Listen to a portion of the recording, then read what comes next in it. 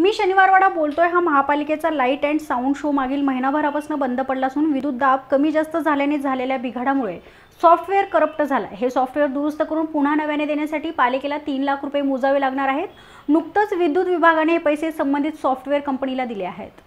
हा ऐतिहासिक महत्त्व असलेला शनिवारवाडा हे पाहण्यासाठी देशभरातून तसेच परदेशातूनही मोठ्या प्रमाणावर पर्यटक येतात।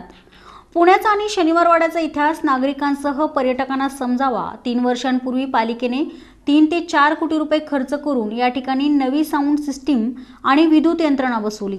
तब्बल 22 कलाकारांच्या आवाजाचा समावेश या लाईट अँड साऊंड शो मध्ये करण्यात आलाय। येथील बैठक व्यवस्था आणि अन्य बाबींची दुरावस्था झाली आहे। त्यातच पालिकेच्या अधिकाऱ्यांच्या दुर्लक्षामुळे हा शो पुन्हा एकदा बंद पडलाय। विद्युत दाब कमी जास्त झाल्याने तांत्रिक बिघाड झालाय। स्पीकर, मिक्सर आणि अन्य उपकरणांमध्ये हा बिघाड झाल्यामुळे हा शो महिनाभरापासून बंद असल्याचं पालिकेच्या अधिकाऱ्यांनी सांगितलंय। सॉफ्टवेअर करप्ट झाल्याने पुन्हा नव्याने ते तयार करून घ्यावे लागणार असून त्यासाठी विद्युत विभागाने 3 लाख रुपये संबंधित विभागाला दिले आहेत। या दुरुस्तीसाठी आणखीन खर्च येण्याची शक्यता वर्तवण्यात येते। शो गेल्या महिनाभरापासून बंद पडला असून ऐन उन्हाळ्याच्या सुट्टीत बच्चे कंपनीसह पालकांची निराशा होत असल्याचं चित्र पाहायला मिळालंय। या संदर्भातील आमचा हा स्पेशल रिपोर्ट। मी शनिवारवाडा बोलतोय। हा शो गेल्या महिन्याभरापासून बंद पडलाय, त्यामुळे ऐन उन्हाळ्याच्या सुट्टींमध्ये बच्चे कंपनी आणि पालकांकडून निराशा व्यक्त होत आहे। असेच एक पालक आपल्या सोबत आहेत, आपण त्यांच्याकडनं जाणून घेऊया। सर, गेल्या महिन्याभरापासून काही तांत्रिक बिघाड झाल्यामुळे हा शो बंद पडलेला आहे, मात्र ऐन उन्हाळ्याच्या सुट्ट्यांमध्ये बच्चे कंपनीला निराशा व्यक्त होते, काय सांगाल? खरंच ही म्हणजे निराशाजनक गोष्ट आहे की जो शो बंद पडलेला आहे तांत्रिक अडचणीमुळं मनपाने तो लवकर करून घ्यायला पाहिजे। कारण मे महिन्याच्या सुट्टीमध्ये मुलांसाठी ही मोठी पर्वणीच आहे की तो शो बघायला मिळणं, पण तो जो शो बंद असेल तर मग त्याची निराशा पालकांना पण येते आणि मुलांना पण येते।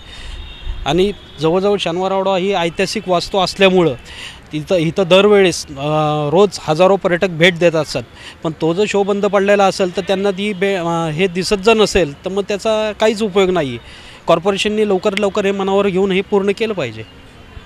एकंदरीत पालिकेला तुम्ही काय सांगाल? म्हणजे तुम्ही तिथं कंप्लेंट करणार आहात की लवकरात लवकर हा शो सुरू व्हावा? कंप्लेंट मारण्यापेक्षा आता तुमच्या चॅनलमधून त्यांना कळेलच की जर शो बंद पडलेला तर त्यांनी शो लवकर चालू करावा, आणि अशीही त्याला एंट्री फी आम्ही देतोयच। मग जी काही तांत्रिक अडचण असेल इथले नगरसेवक म्हणा किंवा अजून सांस्कृतिक वारसा जोपासणारे त्यांनी ही वेळेवरतीच लवकर निदर्शनास येतं आहे आणि त्यांची चूक दुरुस्ती करावी आणि आमची निराशा आमची थांबवावी की जेणेकरून आम्हाला संध्याकाळचा आम्हाला हे शो अटेंड करता येईल, बघता येईल। कारण एकदा शाळा चालू झाल्या की मुलं त्याच याच्यामध्ये गुरफटत असतात। हाच फक्त एवढीच संधी असते फक्त की आपल्याला मे महिन्याच्या सुट्टीमध्ये आपण ऐतिहासिक वारसा जो आहे तो जोपासला पाहिजे आणि त्याच प्रमाणे ज्या काही ॲक्टिव्हिटीज केलेल्या असतात तिथं ते आपण पाहू शकतो, पण ते जर बंद असेल तर मग त्याचा काहीच उपयोग नाही आहे। नक्कीच गेल्या 3 वर्षापूर्वी पालिकेकडनं 4 ते 5 कोटी रुपये खर्च करून साऊंड सिस्टीम यंत्रणेसह हा शो बसविण्यात आला होता, मात्र पालिका याकडे का दुर्लक्ष करते हे चित्र आता समोर स्पष्ट होत आहे। कॅमेरा पर्सन शिवाजी साळुंकेसह वर्षा हिरे, दिनमान न्यूज, पुणे।